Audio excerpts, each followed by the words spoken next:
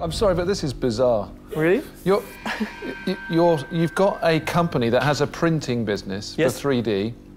You're selling the printing capability to do this. You're offering us nothing. Because basically, I could go to your company tomorrow, buy the printer, hire somebody for 40,000 and own 100% of the company. But the printer that you need to do this is not one of those that I sell. The printer you need to do this costs £70,000. It's a different type of things. Understand? Yeah, but you're asking me for 80,000 for 15%.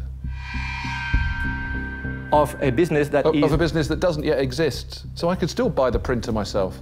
I could do all of this myself. Yeah. Technically. Yeah, that's great, but thanks for telling me. So I don't need you then, now.